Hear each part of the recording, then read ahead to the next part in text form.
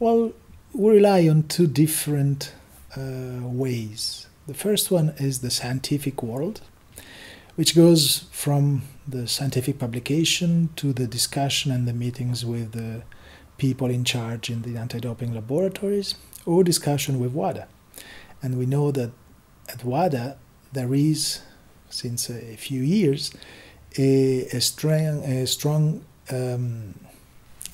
how can I say, link with the pharmaceutical industry, so that the World Anti-Doping Agency and the people involved in anti-doping can be aware on which substances which are currently under investigation in the pharmaceutical companies could have a potential for abuse and misuse by cheaters. The other way is from information and discussion that we have with people which are in the field. Can be team doctors, can be riders, can be people of the team staff, which can bring us information that they have heard or they have seen and things like that. So we can have information coming from two different sources, science and field.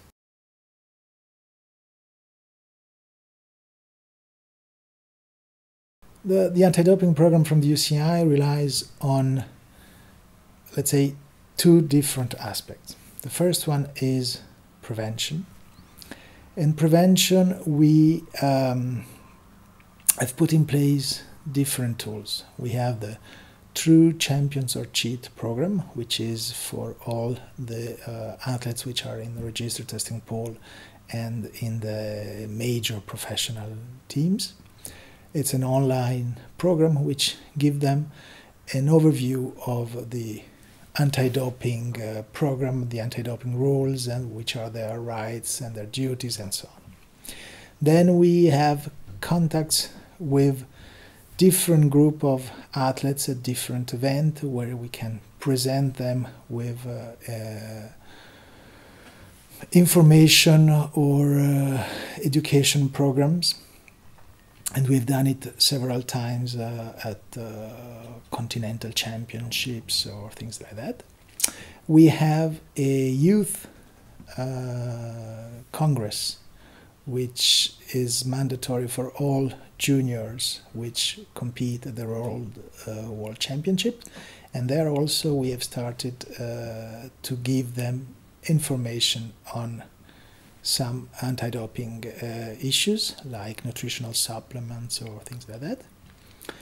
Then we have started to put in place a study on the professional teams and what is defined as the entourage of the athlete. We know that the entourage has a great influence on the decision of an athlete to dope or not to dope. So we are wanted to evaluate and study how did the team work, how were they organized, who was responsible for what in each teams, in order to put in place some kind of, let's say, guidelines for team structure and organization, which can in a certain way protect against the use of doping substances. And this study is currently ongoing with the Institute of Sports Science of the University of Lausanne. We have put in place other measures which aim to prevent doping. The first one was the no-needle policy.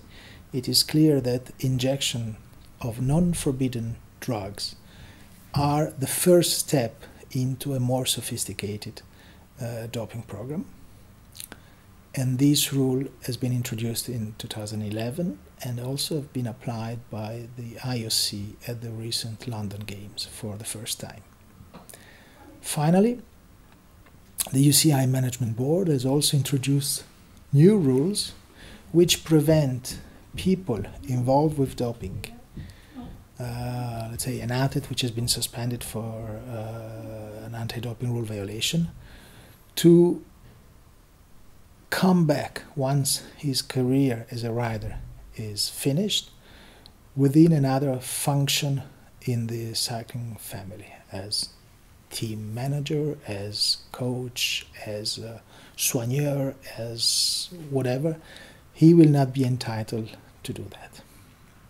So this is what is called prevention, and is something that we are going to develop more and more in the coming years, also in cooperation with national federations and national anti-doping organizations, because several programs already exist, and we want to cooperate with those instances which have put them in place.